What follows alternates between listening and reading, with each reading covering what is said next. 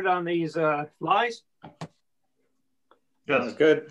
Okay. I've got my camera set up here on, so I'm doing a bit of experimenting. So anyway, this particular fly, can you see it there okay? Yep. Okay, this is called the hands. And what I hope to do this morning is give you guys a sample of 3 flies that are destination flies that I've used at Cluxewe. And after which, if you guys want to hang in there, I'm going to go over a list of items for guys who've never been there before about secrets there and some safety and some general information that could come in handy there. Anyway, this particular fly you see here is called the hands fly. And the story behind this is that up at Cluxewe, I've been going there for about 24 years now. There were 2 guys on the beach, really, really good fishermen.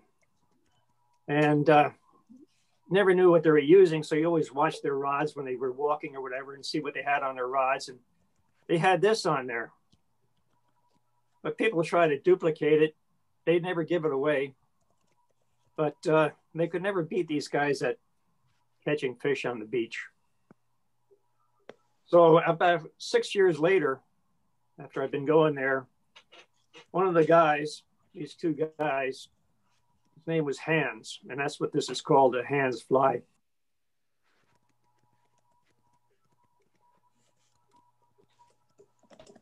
Oh, hello?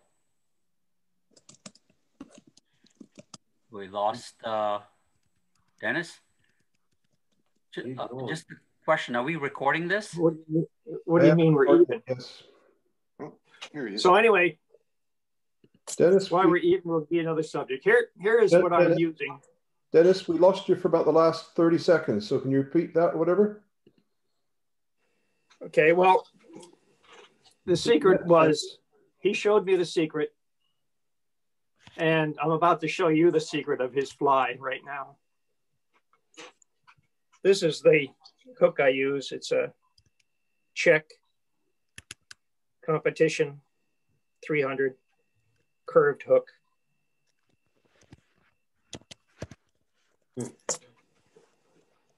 And I'll just start. I don't expect you to follow me, but I'm just going to start tying it, and I'll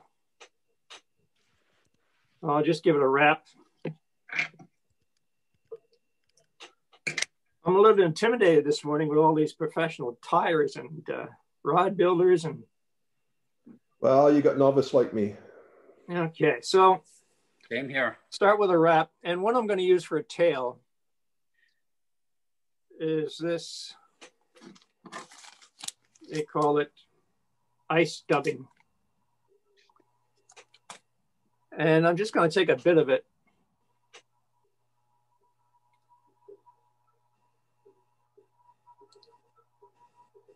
And crudely tie it in.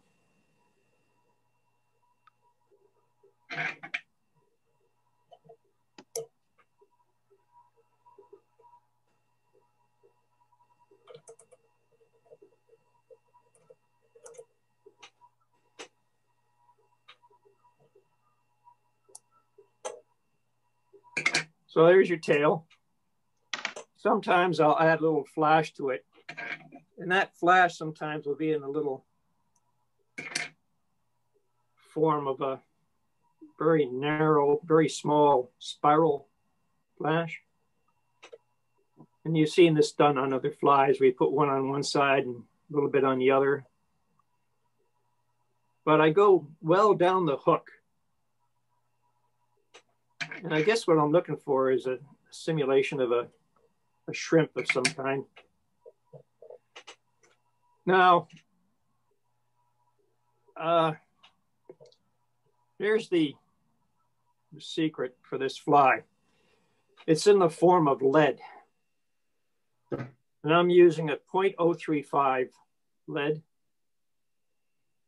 And I'm going to wrap it right across the top. And this particular fly, why it's so successful, is because of this lead wrapped across the top. I'm going to pinch the end of it so that when I tie it on, it's going to saddle over top of the hook. Neat idea. Okay. And I'm just going to wrap crudely, fast. Doesn't have to be neat. Dennis, Right. does Yeah. putting the lead on the top make it ride hook point up?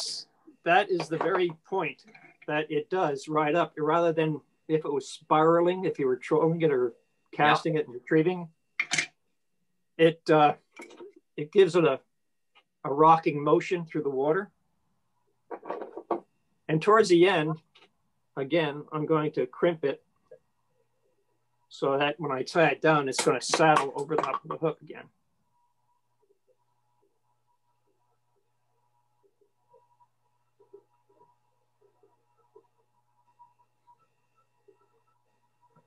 So there you see it, it enhances the natural curve of the hook.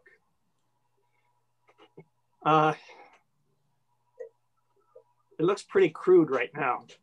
So what I do is I'll take my flat pliers and I'm just going to straighten it out by crimping across the top. Makes it really neat. The other thing he showed me was that he uses a lot of head cement to hold that. So I'm just going to soak the whole thing in head cement.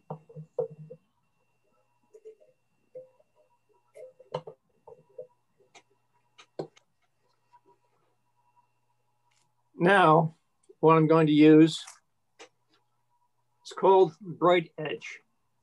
You can see that. It's a fluorescent pink, and it's made by Hairline Dubbin. And what I do with that is I take strips of it.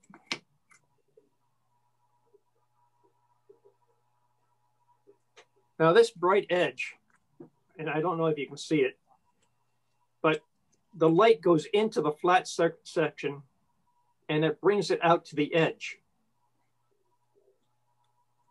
I hope you can see that. And it makes a really, really fluorescent bright edge on it. So I take strips of it. And while that head cement is still on there, I'm going to wrap this on, but I start by taking a nick out of it to a point.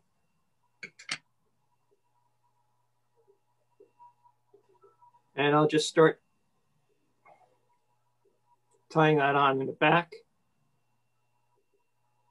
the point, and then just work it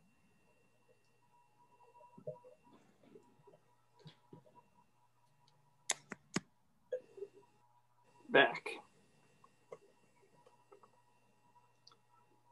Now this head cement is still pretty soft, fresh. So I'm going to wind that up to the front.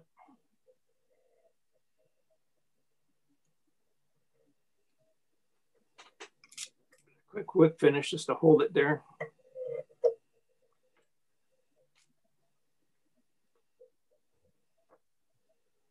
Now, I learned this at the club from Dave. When you're wrapping this, do not wrap it too tight. You want enough of the edge to show. And when you wrap it, you overlap each wrap. But I tug it this way a little bit before my next wrap. Wrap it.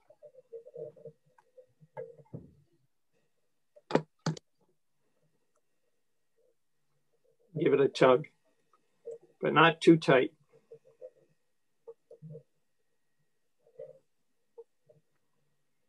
And overlapping each one. So if a fish is looking at this from the back side or the front side, he's going to see that edge. Dennis, is the edge bright fairly elastic, or is it a little on the stiff side? It does stretch, and I used to tie it too tight. Consequently, the light would not really show through that much.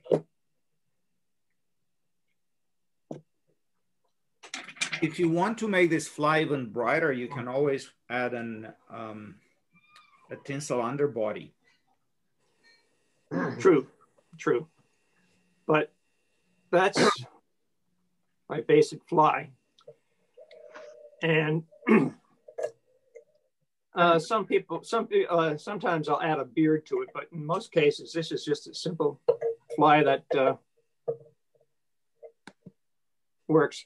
And the next day after he showed me how to tie this fly, we were on the beach.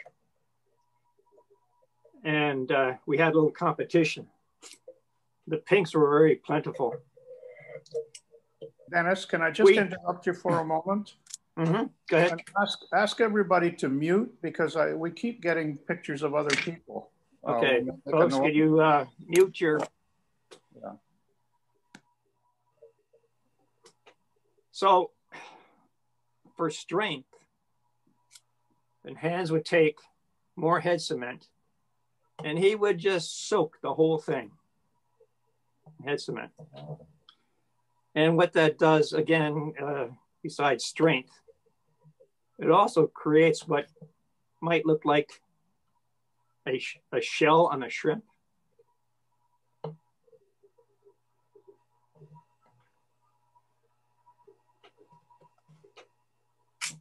So if you do that and you're afraid that all the head cement is going to sink to the bottom,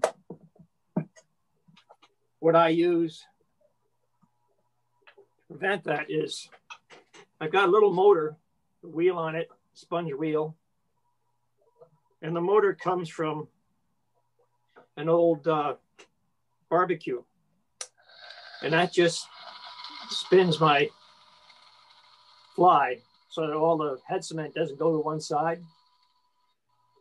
So I'll leave that on for about maybe 10 minutes or so. But because of the noise factor, I'll just kill it for now.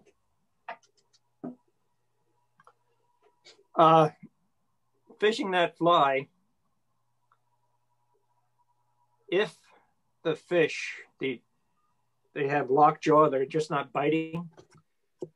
My son was fishing side by side of me one year, and he was catching them, I wasn't. What he would do is he just cast it out there and just basically let it sit. And he'd retrieve it maybe 1 inch at a time. And he would get fish and I wasn't. So that's my hands. My next fly, and this is a fly I can use at the Souk River.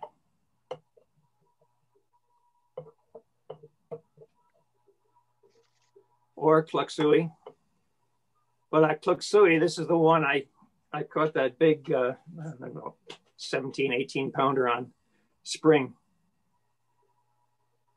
This is called what we call the Weasel. And basically what it is, I've taken, and I prepared ahead of time.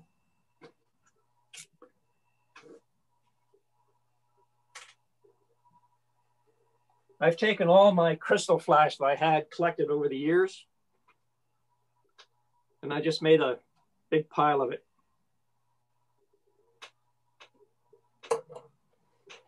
And I'm going to use you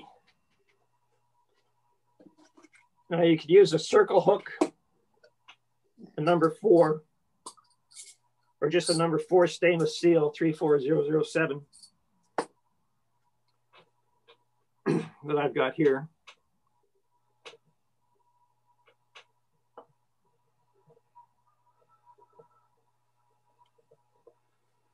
But I use a cone head. I used to tie it with bead eyes, but they would collect a lot of seaweed and stuff. So I'm going with a tungsten cone head, medium gold.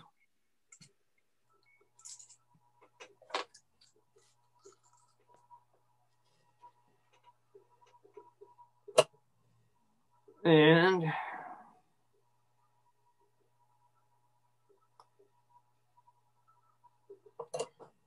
goes on there like so.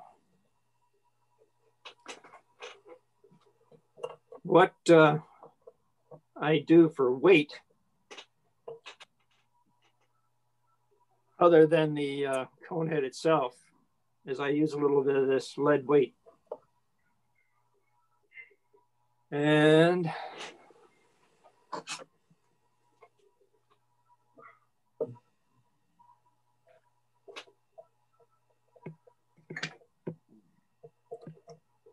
just make enough wraps to hide it behind the cone head. Maybe about 3 or 4 wraps.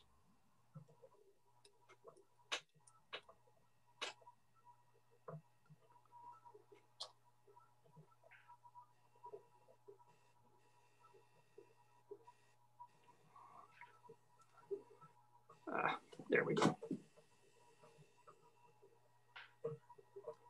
And tuck it in.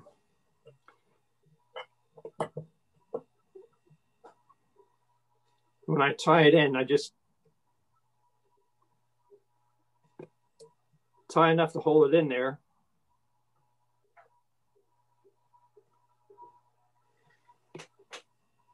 Then I'll go back and collect my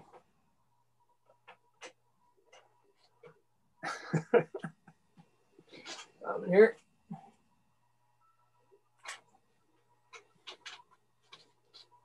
Collect my pile of crystal flash. And I'm just going to trim it off so it's all flat and even.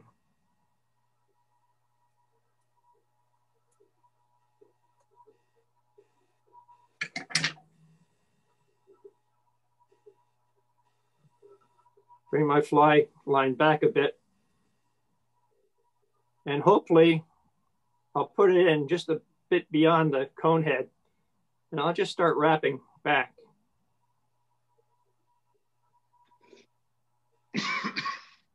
And then I'm going to work my wraps forward to force all those fibers into the head. Now, what I like to do here is form a cone of thread behind the tungsten cone to taper it the same way in the opposite direction.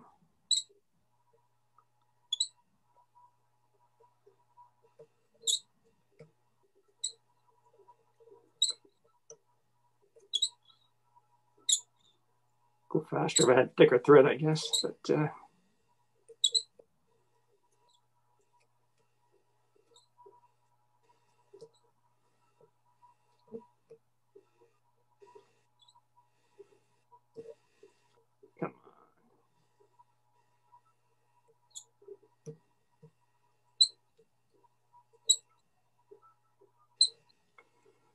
So when I get to a point where it's almost a mirror reflection,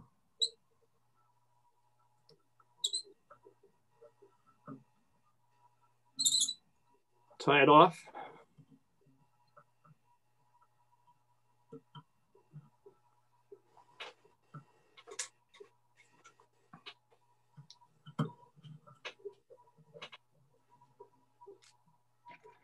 Now, sometimes if I feel like it, I'll actually put some tinsel or something on the shaft, though it's not really necessary. The next thing I do is I just force the fibers back and cut it to length. But for now you've got an option of how to finish this head off. You can use a regular clear head cement, but I happen to have some hard head black head cement. And using that, I'll take the time to make oh, maybe 3 coatings of this. I'll let it dry and put more coatings each time. And each time it dries, it becomes a little more shiny.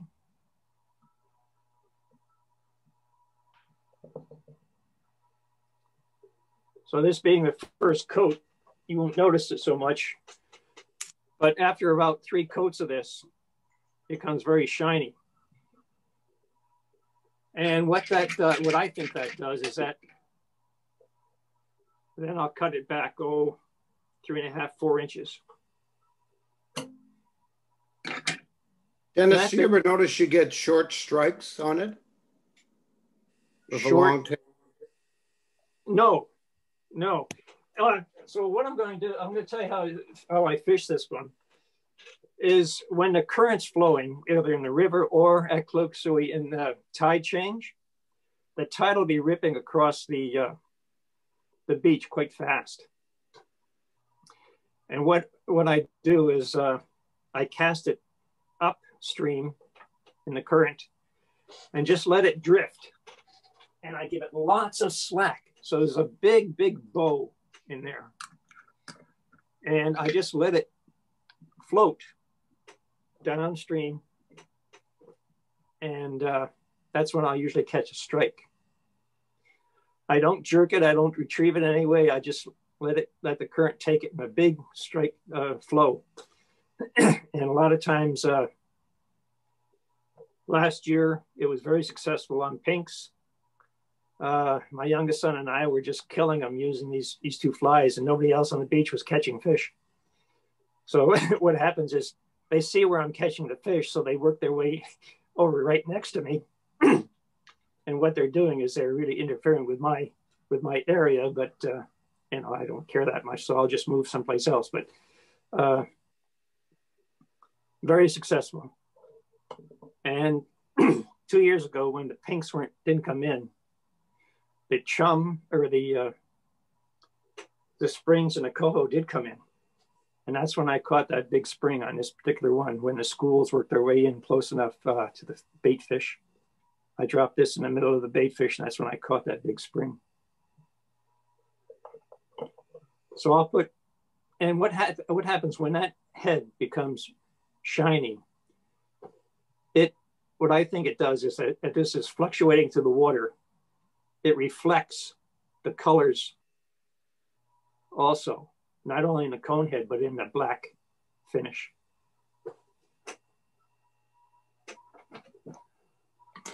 So that's the Weasel.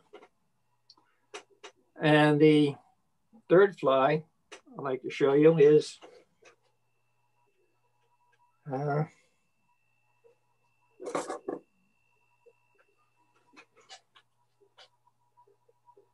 Darcy Special.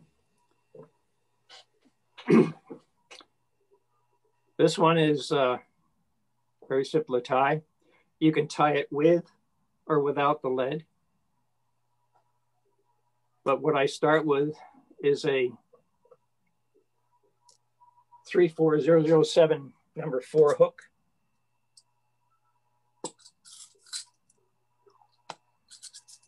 But I bend it.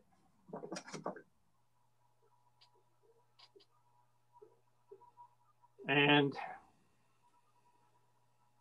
I start from the eye.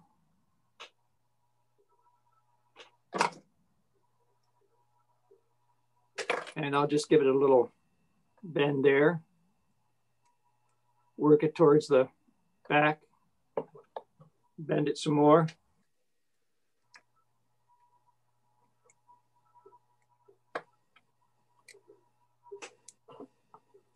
So there you can see the bend I have. And the amount of bend I put in it is that the point is just pointing past the eye a little bit.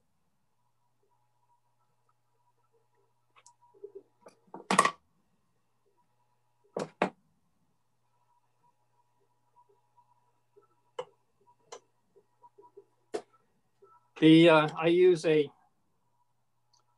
fluorescent 210 ultra pink thread.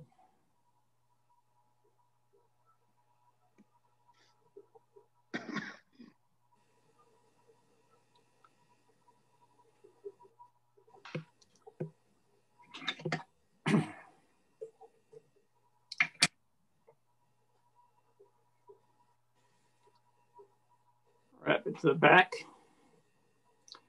And I'll actually go down the shaft a bit, quite a bit.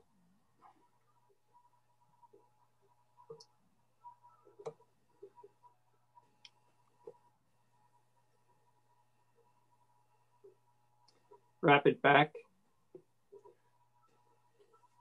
Now I'm going to use a chenille.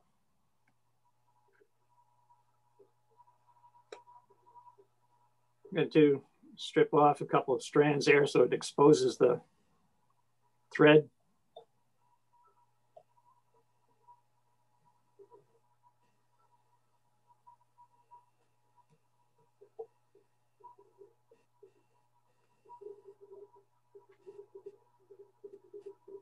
Tie it in back.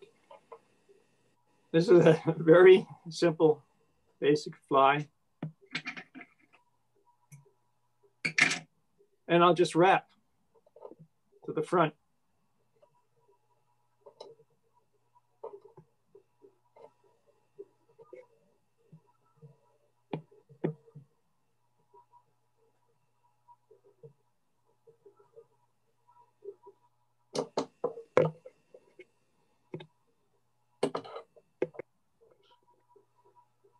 Tie it off.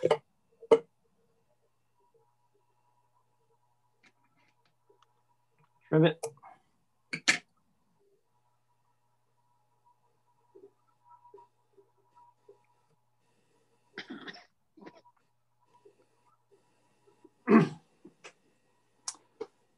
Then what I'm going to use is crystal flash. It's a green gold crypt. And I'm going to take enough that I'm going to start at the front and lay it over the back and then create the tail. So I'm just going to start with a tiny bit here.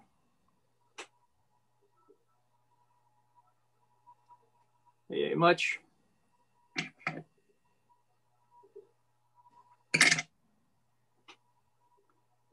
What color of crystal flash? It's green and it's got some gold threads in it and it's crimped. Thanks. And I'm just going to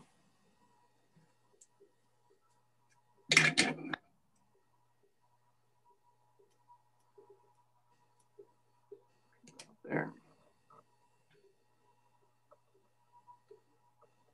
Tie it in.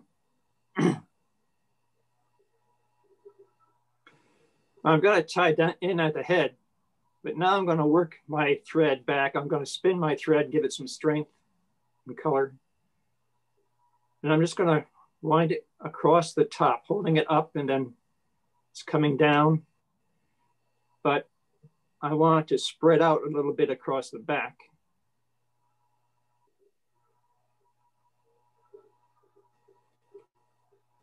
Right to the bottom, and then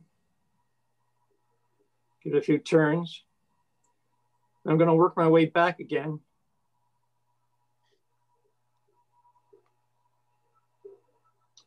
To the head.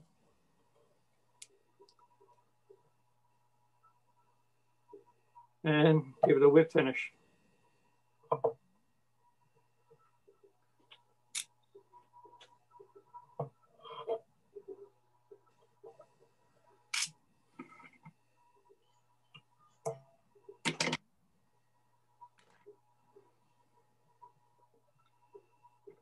Then I'm going to cut the tail off, maybe a little bit longer than half the length. And that's basically the finish. However, what I do for strength is, again, clear head cement. I'll do the head as usual.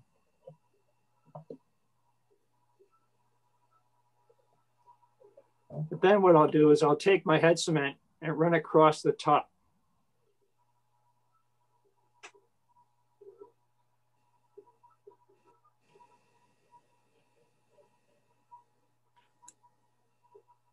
Right down to the tail.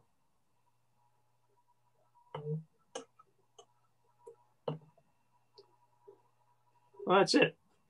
That's called a Darcy. That's it. That's the Darcy.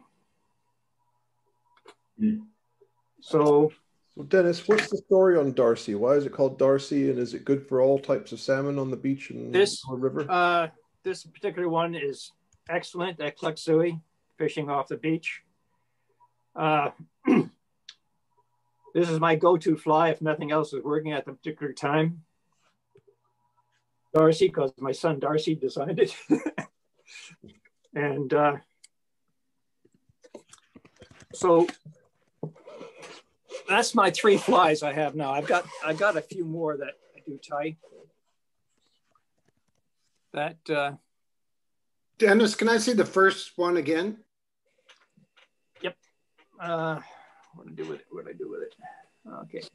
Yeah, this is called the hands.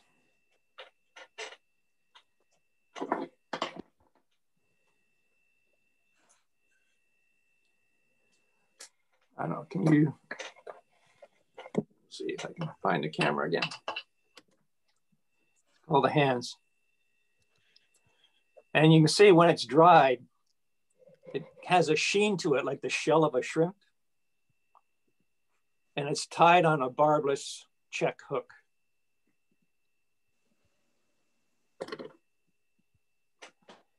Can I ask a couple of questions here? Sure.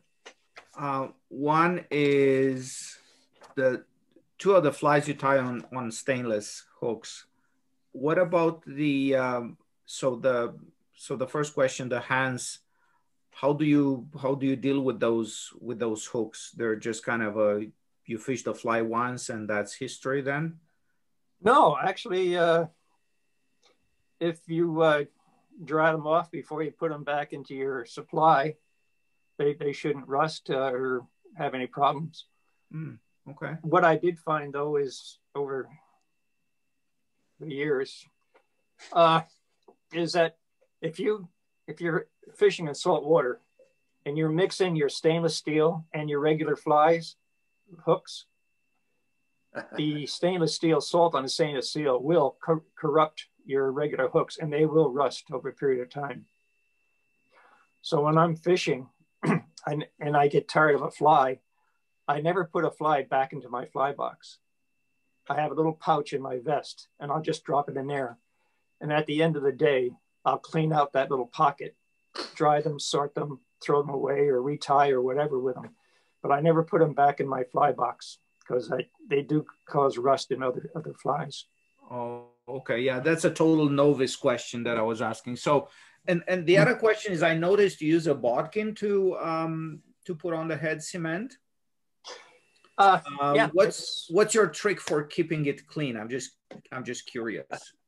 On the side here, right down here, I have a piece of paper and I just wipe it. Oh, you just wipe it. Okay. Every time I put it back into a styrofoam holder. Okay. Thank you. If the glue gets stuck on your bodkin, get some really fine steel wool and just go with the steel wool in the steel wool with the bodkin, and it cleans it all off. Or I can use emery cloth. Yeah, that too. So that's the 3 flies. What I like to do now, if you guys have the time or if you want to stay tuned, is for the first time visitors to Cluxewe, there's some secrets I learned, some of them the hard way, but I'm just going to rattle through them. Just before we go there, Dennis, yeah. we usually do a little quickie thing on tools and materials. Okay. things because we've had some novice guys and we've had some questions. So the question this week was from Brian. He wanted to know where to get the dubbing block that Florin has used to make dubbing brushes. And I did a little looking around, and apparently this product was originally made by a guy in Czechoslovakia. And a year or so ago, apparently he still made them, but he's changed them now. He doesn't make the wooden one anymore. He makes one out of metal. So, and I think you can go get them. I just look up Dubbing's Twisters and you'll be able to find it. It's an outfit in Czechoslovakia. This is for your bodkin?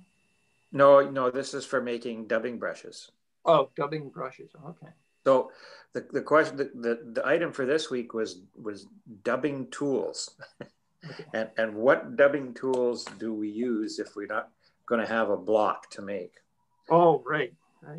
So this fly I mentioned last week, this is a pattern called a sparrow, and it flows out of doing a carry special. It's similar to the carry special in some ways, but it's got a dubbed body that's a mix of rabbit fur and squirrel. So I'm gonna be tying this one on the 15th or whatever it is. It's the Hague Brown. I'm going to tie this one for the Hague Brown guys on Wednesday night in 2 weeks. But the difference between the carry is it's got this little fuzz at the top, which, remember when we were doing the carry, I talked about the after shaft feather.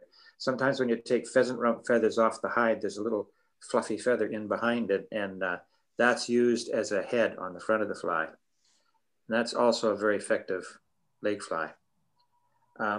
As far as dubbing tools are concerned, to put this dubbing body on, I used a dubbing loop.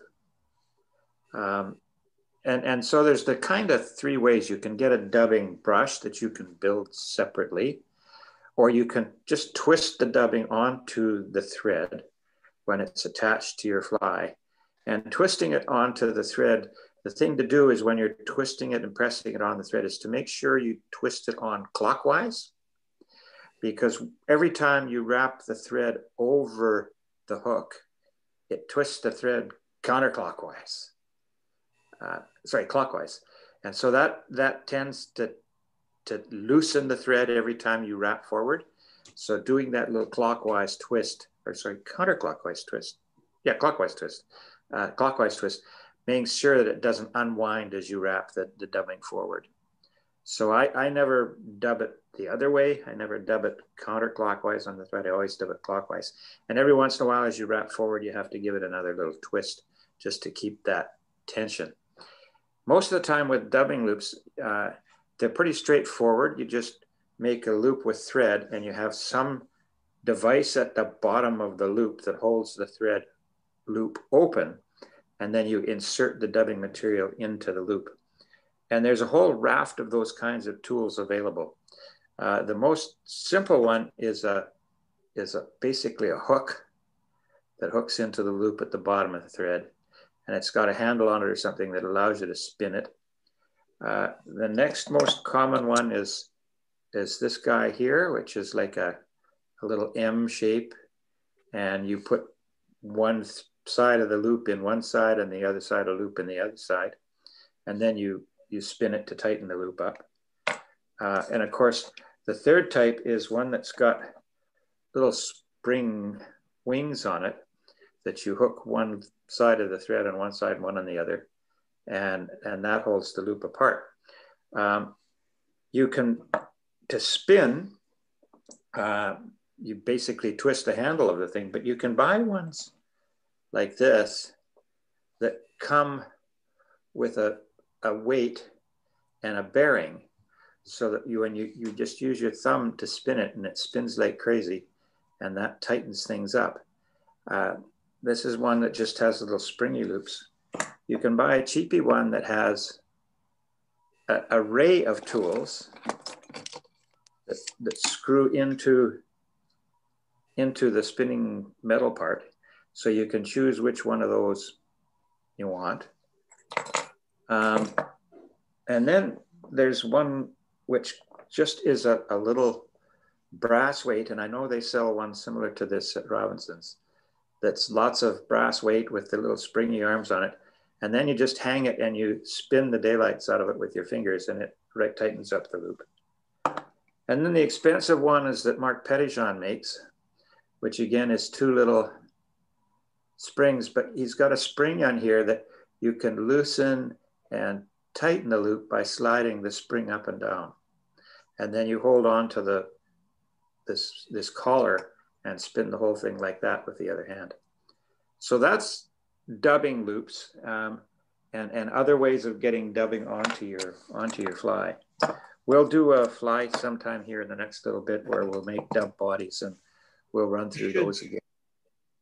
If I could add one little thing to this, Sure. a basic rotary hackle plier is also quite useful for making this. This would be the simplest thing to use in some situation. That's the one, the Griffin. That's or similar. Yeah, that's a wonderful tool.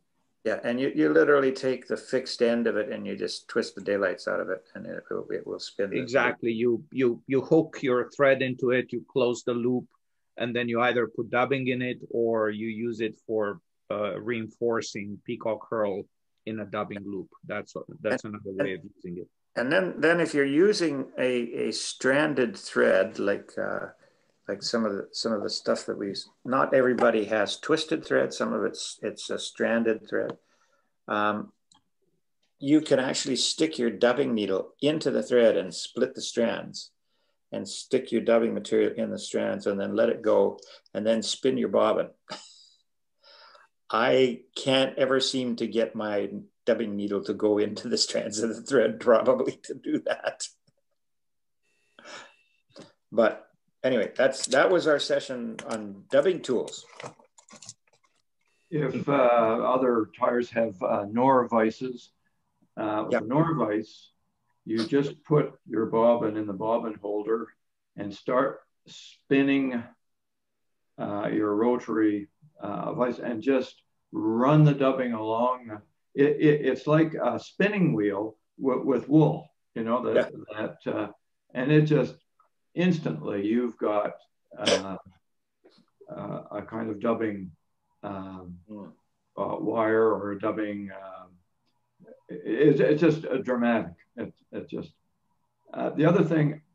There's a recent In the Riffle is a YouTube site, and he was showing some dubbing tools, and one that he showed, which is very simple, is one of those which some people use as a hackle plier. It's one of those test hooks, you know, electrical test clip. Yeah, that's it there. Yeah, and he put a nut over the top of it and glued it down to the bottom there for a weight, and you can just spin that. And you can buy those test clips for peanuts on AliExpress, you know, dirt cheap. Yeah, like 3 for $1.99. Yeah, no, cheaper than that. Yeah, that's the web page. That's the. Now, was that you put that up, Florin? You're muted, Florin.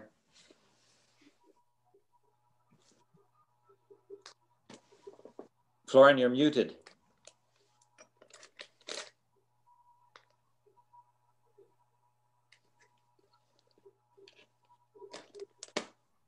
You're still muted, Florin. I was trying to show dubbing blocks. Yeah. This is the replacement for the dubbing block that the Czech guy has come up with. Oh yeah, I was mute. I'm sorry. Yeah, I was trying to show you the new dubbing block. It's on the pricey side. Yeah, that would be about 100 Canadian plus the shipping. Yeah, 60 euros. 70. It's 69. Sorry, yeah.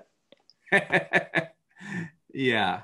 So Yeah, it looks like a nice tool, and it can be mounted in just like a regular vise. It looks like it has a 3/8 of an inch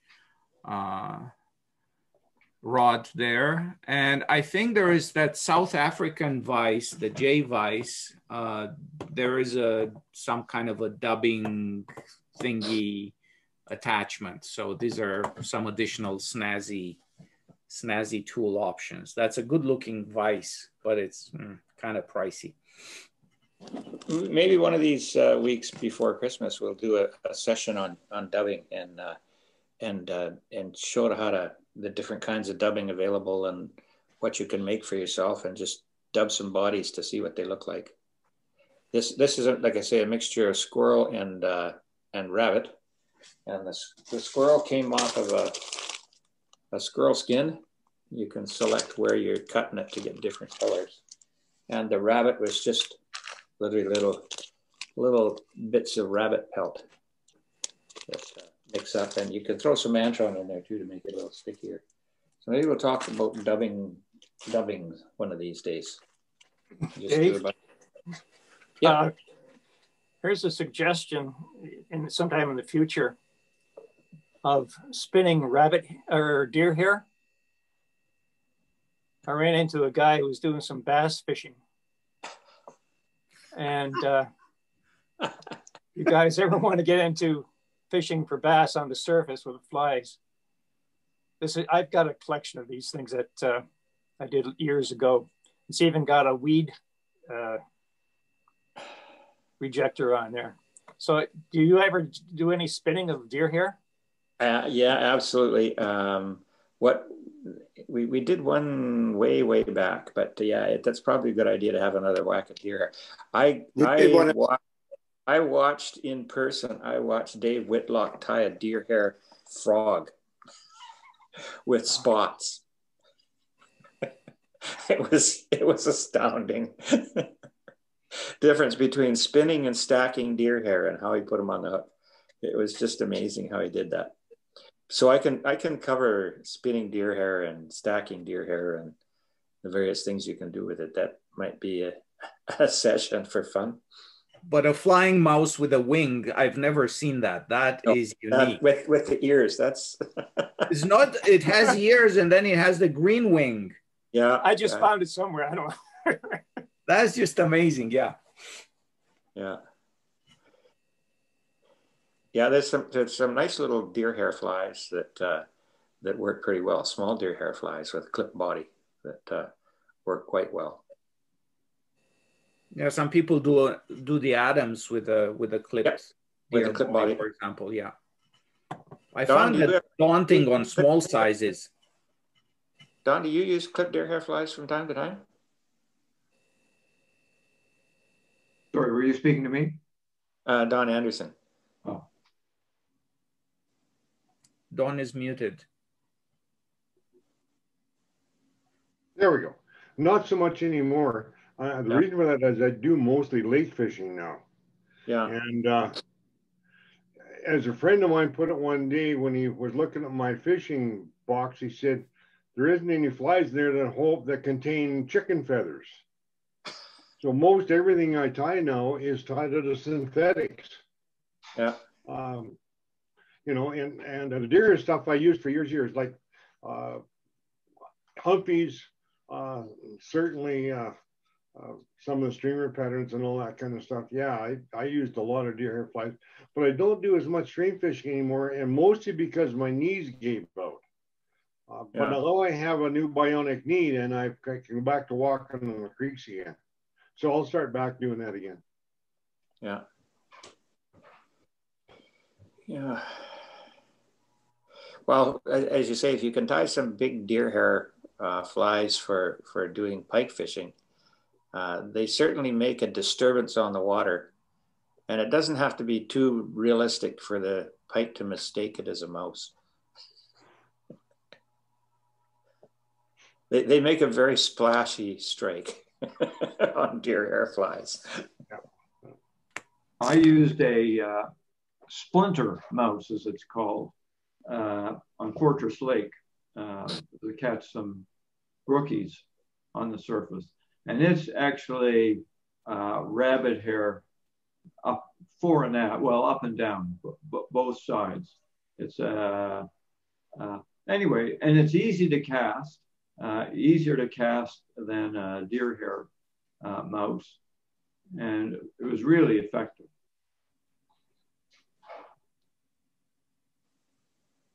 Good. So Dennis, you can go ahead with your discussion. Good, thank you. As you can see, we have quite a few signups this year for Cluxewe, and God willing, we'll all be able to make it there. So these are some of the 3 different categories I've had here: is secrets, safety, and just general hints. And it's more for newcomers, is that under my secrets that I've learned there is that along the beach, sometimes the fish will show up the same spot every day, same time. But that's not always the case. So if you're walking down a beach and you see a bunch of guys sitting on a log waiting for the fish to come in, just don't sit down with them, but keep on going. Another one I learned was smoke and mirrors. And this is referring to really foggy mornings. I found one fly that was really effective for me in the heavy fog. And this is what they call a BMW. It's got a big gold bead, shiny body, a red towel, and a bit of a red beard. This was really, really effective, and when it's foggy. The other thing is that if you find yourself coming to your closing day of fishing and you still want to get another day fishing in, but the wind is just howling, I would go out there and wade out, and the waves would just be beating me and getting soaked and trying to cast out into the wind. And one day I watched this guy catching fish after fish in the same conditions. And he was casting sideways along the beach in about 2 feet of water.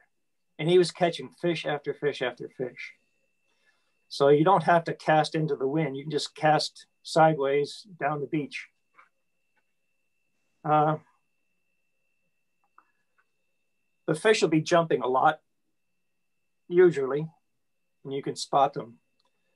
But a lot of times if you keep walking, and you'll just see them finning, and they're just almost not moving at all, just staying there in a school and fins.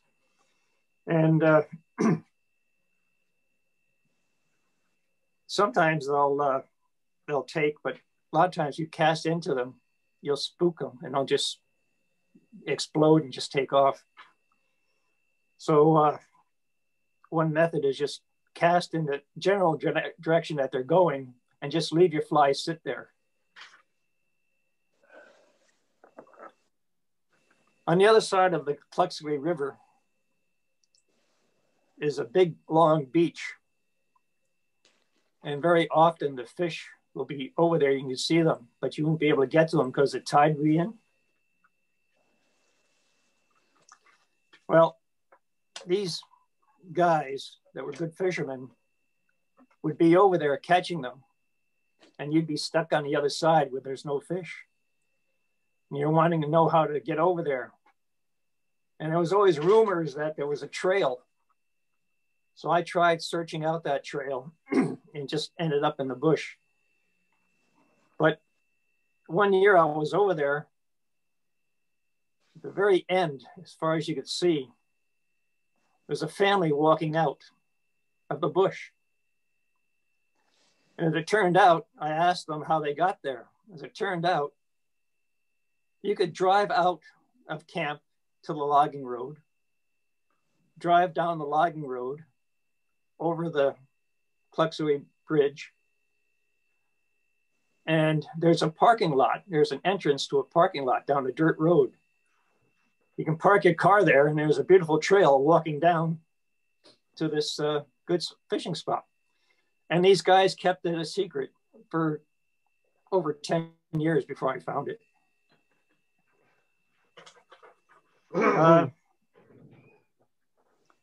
The Keel River usually produces fish when the Cluxewe is not. It's a bigger species of pinks. But again, you're going to run into seals there too. If you're standing on a beach at Cluxewe and looking down to the right, you'll see a gravel barge filling up the gravel from the pit. And they take that gravel down to California. But beyond there is a provincial park. And it's just a poster stamp type park on the beach. And that's often where you'll see a lot of salmon boats fishing. To get to that park, you have to leave the campsite, turn left towards Port McNeill, go over the gravel conveyor belt, and about 3 or 4 telephone poles beyond that, you'll see a road leading down.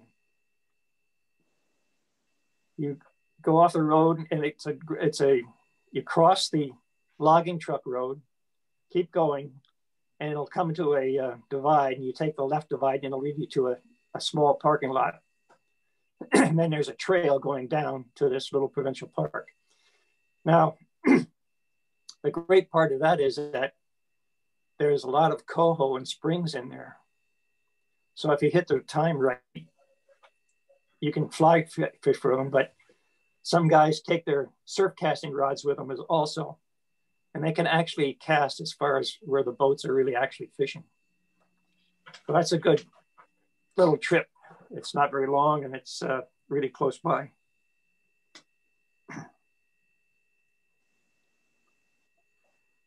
The other thing you should be aware of is that if there's a school of fish and you see some guys fishing in there, don't wade in, because the further you wade in, the further the fish school moves out.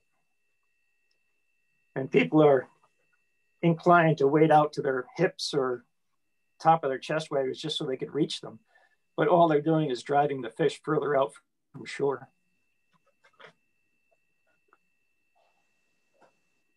Early in the morning, you can start right at the campsite and just walk along the beach and looking for the fish close by. And if you see them, don't wade in, just cast from the shore.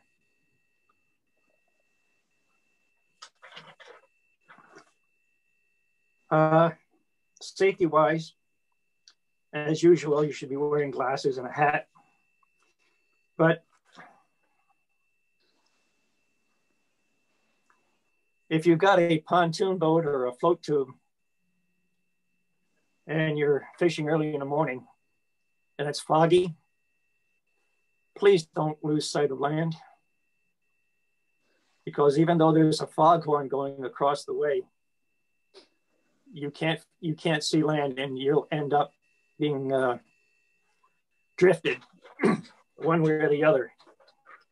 We had a fellow that did that one year, and the only reason he found back the shore was that he heard me and another fellow walking along the beach talking, and he yelled to us and we called him in.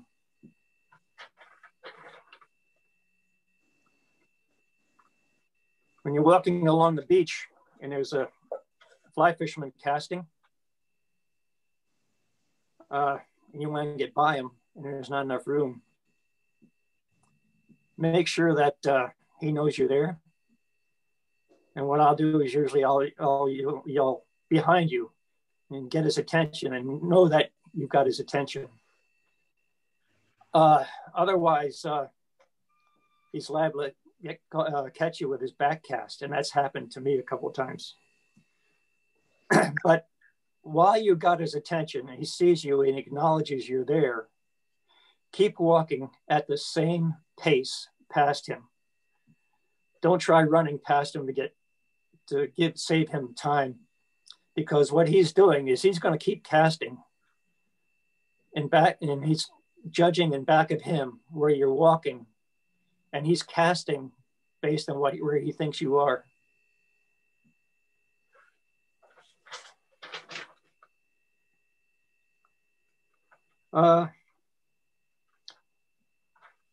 At Cluxewe, my recommendation would be print out a tide chart from Alert Bay and try to go out in the water at dead low tide and just check the lay of the land. And you'll see where it's really shallow, where you can cross the river, fish on the other side if you want for a couple of hours and give yourself enough time to come back without getting trapped over there. But the other thing is that every year the land changes with the flood tides and the floods from the river. And you can actually pick a way out to the front of the river and cast and catch fish, but the tide will come in behind you. And most times it's not a straight line back to the land. So you've got to memorize where that trail is back to solid land. Otherwise, you're going to end up swimming. So judge where you are, judge the tide, and keep an eye in the back as to where the tide is filling in.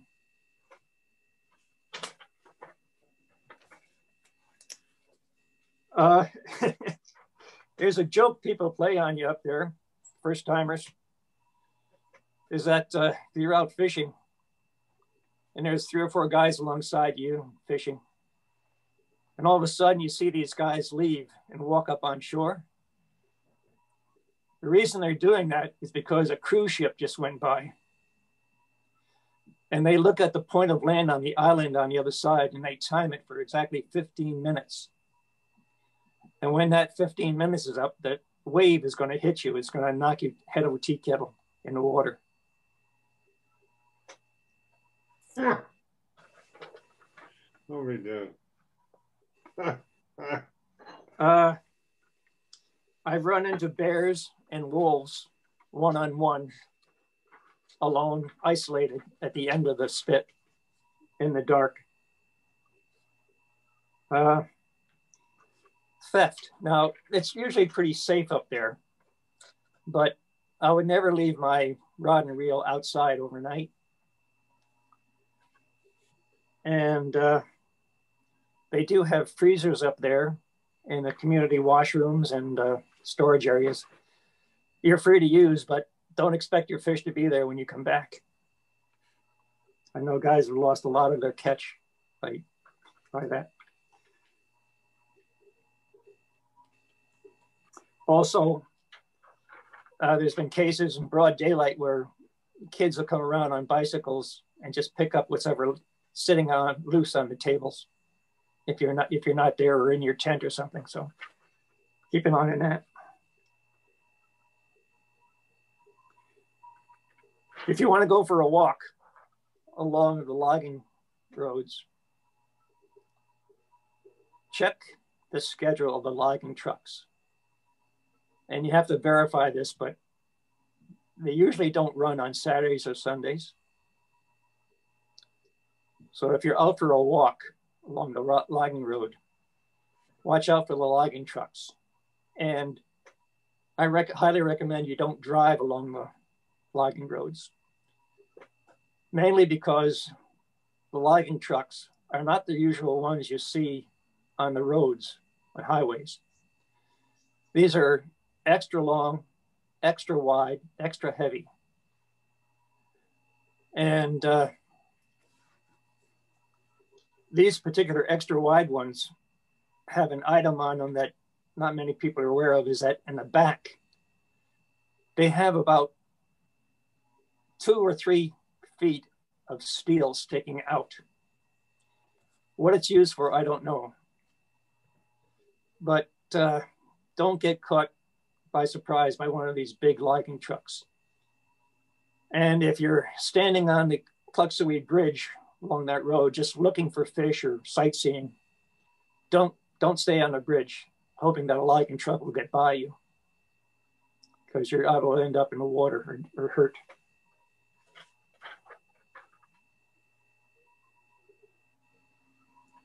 And just the general rule, like glasses and hats, I tend never to step backwards when I'm in wading gear.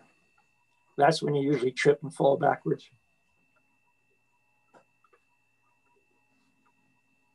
We do use walkie-talkies up there occasionally, just for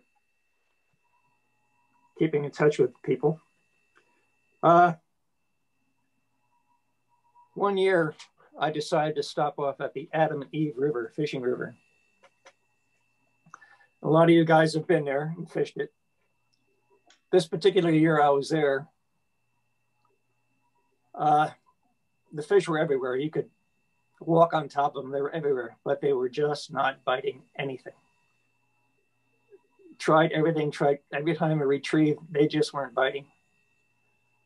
So I thought I'd use the same trick I used at Cluxewe, and I walk out to the mouth of the river. And that's usually where I was thinking I'd see some fish that were just fresh in and they would still be biting. So I'm walking out to the mouth of the river and there's nobody there, but I see fish there. So I start casting, and before you know it, a hand grabs me on the shoulder, and it's Hans, the same guy that taught me about this fly. And he dragged me backwards. He said, "Dennis, you don't do that here. That sand gives way and you can be washed out to sea in no time." So that's why nobody was there fishing. So if you're at the Adam and Eve, don't go to the mouth of the river, because that sand can break away and you just be washed right out to sea.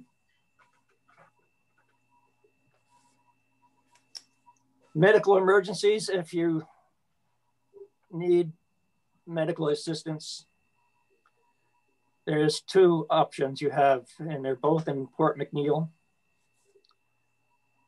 which is about a 10-minute drive from camp. And you drive down into the town of Port McNeill, you go past the gas station, and just as you're starting down the deep, steep road, there's a clinic there on the right-hand side. This clinic is open most of the time. However, after hours and weekends or holidays, it's closed. Your next option is go to the emergency room at the hospital.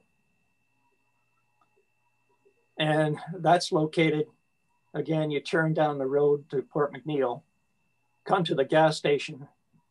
But before you reach the gas station, there's a road to the right. And you go down that road, and that'll lead you, a couple of miles will lead you to the hospital, emergency ward there. And that's usually staffed all the time. And if you get to the emergency ward and or one or the other, and the doctor's not there, it's because they've got one doctor in town and he shares his time between the clinic and the hospital. But at the hospital, they're really good there. They've got nurses there and they can check you in or ask questions or whatever.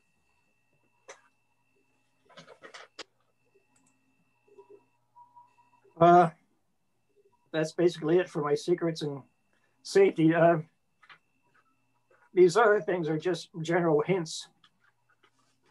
If you're going out fishing early in the morning, take some insect repellent, because the no-see-ums and mosquitoes are just terrible early in the first thing in the morning.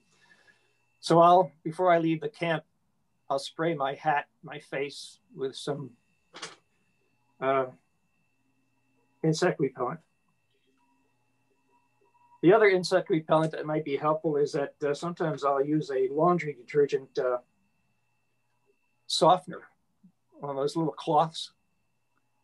I'll fold it and put it inside my hat band, because these no-see-ums are notorious for right around the brim of your hat where your perspiration is.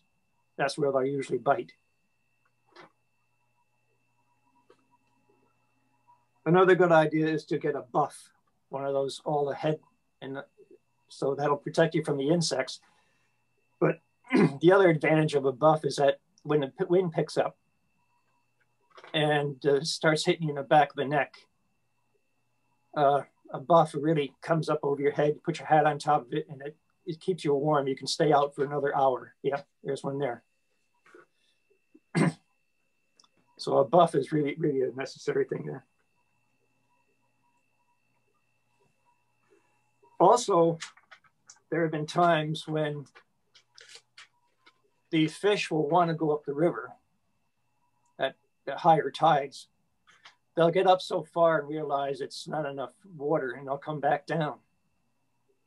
And while they're going up and down, just trying to get upriver to spawn, it's nice to have a small blue-green fly, very small, right at the mouth of the river. You can fish the mouth of the river, I guess up 50 yards into the river.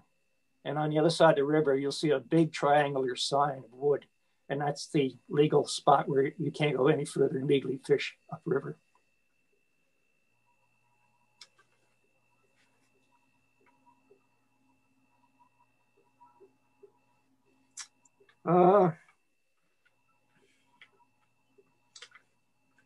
If you see me out there fishing,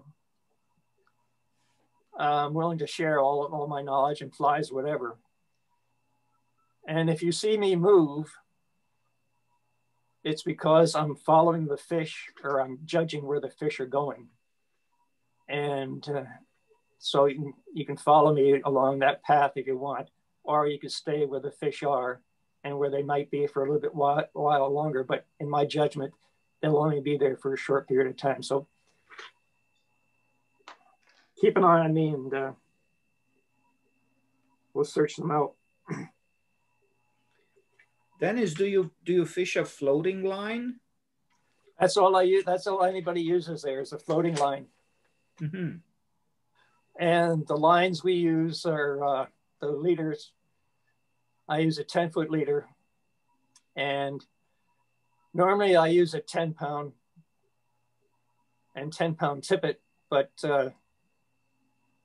recently I've gone to a 15-pound tippet. So your leader, you're making. I use a real bonefish 10-foot, 10-15, 10-foot, 15-pound tippet. Oh, okay. So you buy a tapered leader of that size. Yes, I do. Yeah. Oh, okay. The other thing is that they do have a sporting goods store in Port McNeill, but it caters mostly to boat fishermen.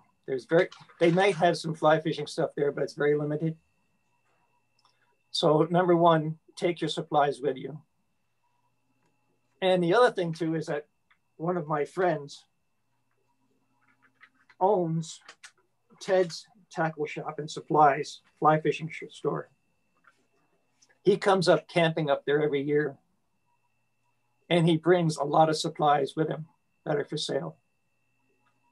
So if you need hooks or something, a good chance is that he'll have them. If you break a rod or something and you need a new rod, he does go into town occasionally. Tell him and he'll bring one to you. How heavy of a rod do you normally use? I use a 6-weight switch rod, 11.5 foot.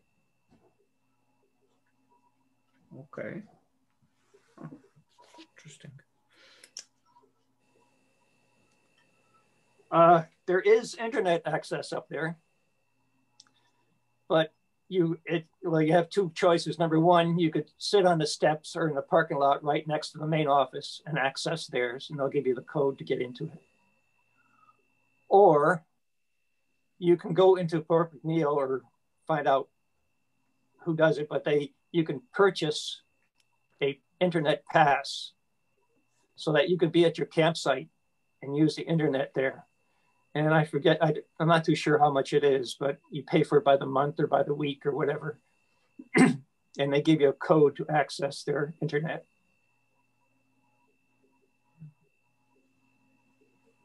That's about it. Any other, firewood. Every campsite's set up with a fire pit. And you can purchase firewood from the main office. And they sell it by the piece or by the wheelbarrow full. There is a good restaurant there. Now, I don't know if they're going to be in operation during the COVID, but it's really a good restaurant right attached to the main office. And on foggy nights, you're going to hear a foghorn all night long. So be prepared for that. Now, when you're driving into town in Port McNeill, which is 10 minutes away, the other choice is Port Hardy. I've been to Port Hardy once and I'm not very impressed with it. They've got a lot of car dealerships and a coffee shop, but that's about it. But in Port McNeill, you can get your gas at the gas station, of course, but the hill going down is very, very steep into Port McNeill. And at the bottom of the hill, you'll see a parking lot and some stores on the right-hand side. Your grocery store will be in there. Your liquor store will be in there. And they've got another shop there that sells miscellaneous odds and ends.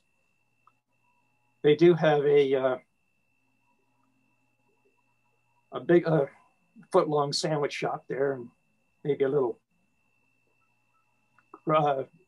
cafeteria. But there is a good restaurant there also towards the water on a corner. I can't remember the name of it, but they serve some good meals in there, breakfast, dinner, lunch, whatever. And right around the corner from that is a sporting goods store. Across the street from this main complex on the other side of the road, there is a sporting goods store, but they're into tenting and hiking and camping and stuff like that. But you might want to check that out too. This internet store I was talking about, when I went to visit them, they were, as you go down the hill into Port McNeill, right down at the bottom is a dead end. And I think that their office was right down in there somewhere, right near the dock.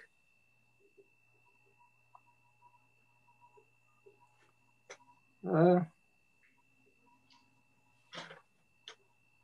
it. I don't expect you to remember all this, but at least you know that it's there and you can follow up on it. I don't expect to remember it either. That's why I'm taking written notes.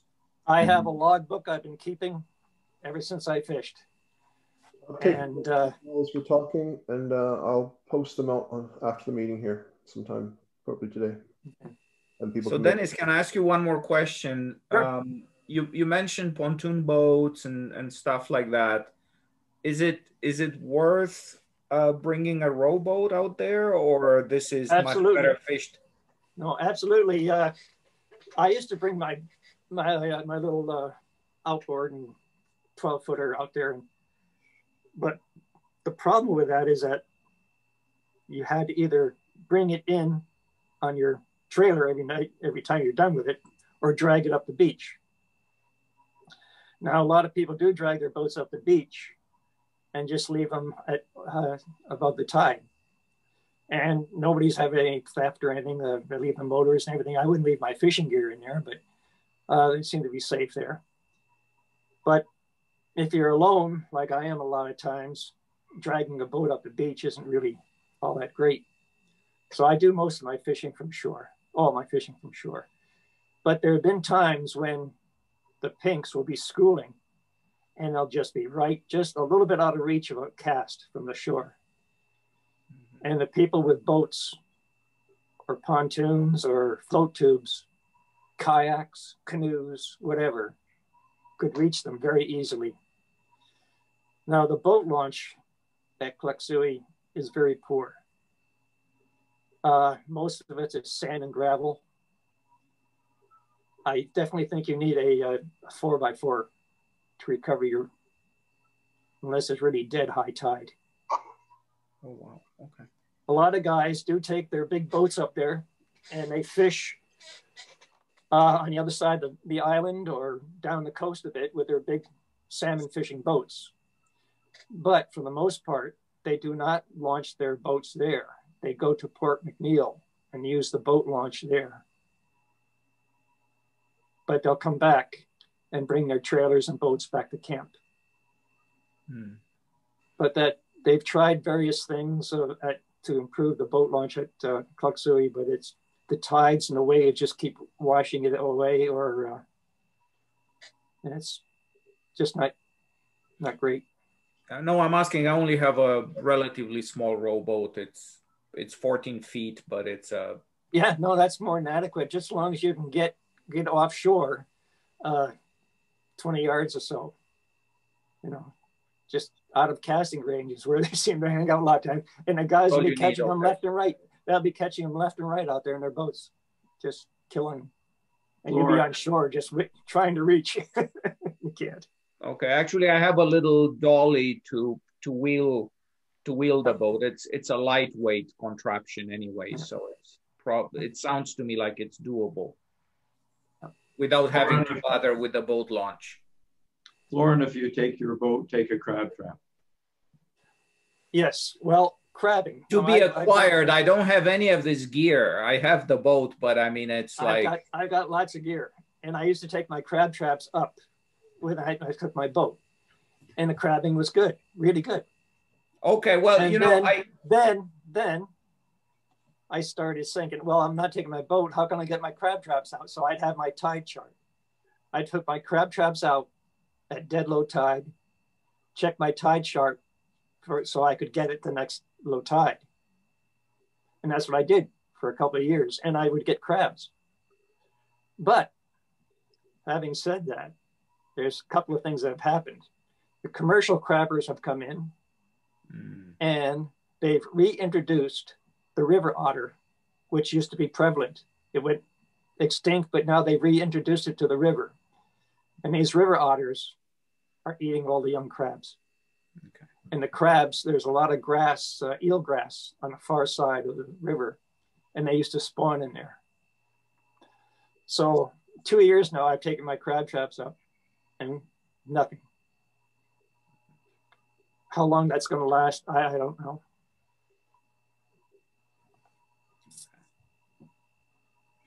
Well, not this year. Next year, I'm hoping to be able to, I mean, next year meaning 2022. Yeah.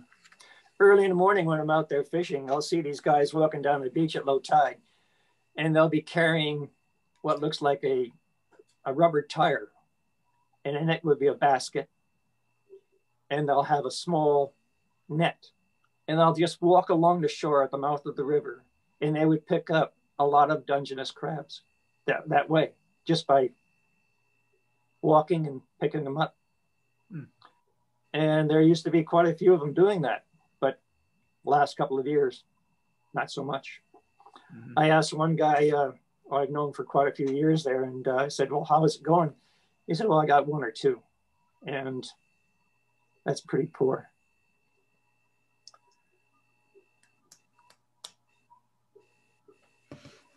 I see.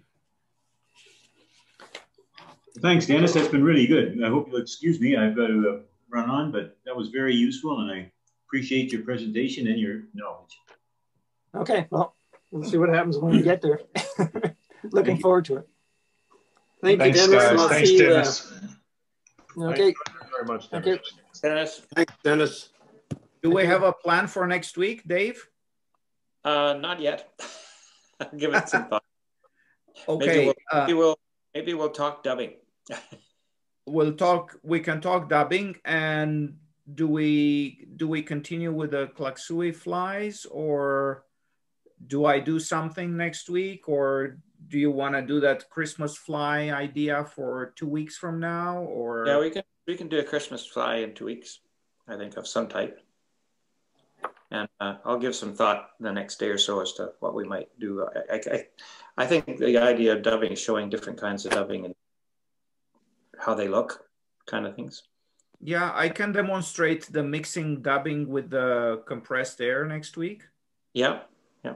That'd be fun, and yeah. It works very well, and no need for coffee grinders or any.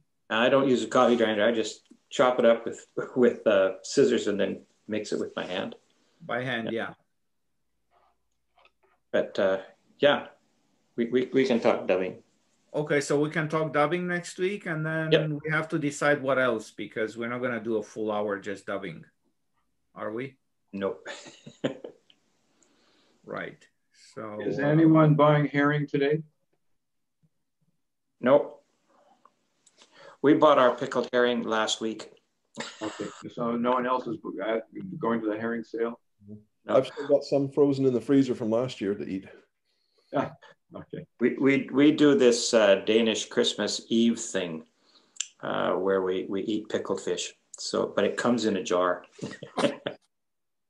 Now, you know, the best deal I find here in Edmonton is these big jars at Costco. Yeah, it's not it's not the Danish style herring though. That's more like roll mops. The Danish herring is quite different. It's quite a bit sweeter. The Danish stuff is very sweet. I remember eating the herring stuff in Denmark, and actually the Danes looking askance at me. This was I mean, I do like the pickled herring. So I was at the university. I was in Odense for you, Steve. You've been there. So I was visiting University of Southern Denmark in Odense, which is on the southern island of Finland. And I like the stuff so much that I walked by the cafeteria to the office, and I was having, because I was kind of running late and I didn't have breakfast,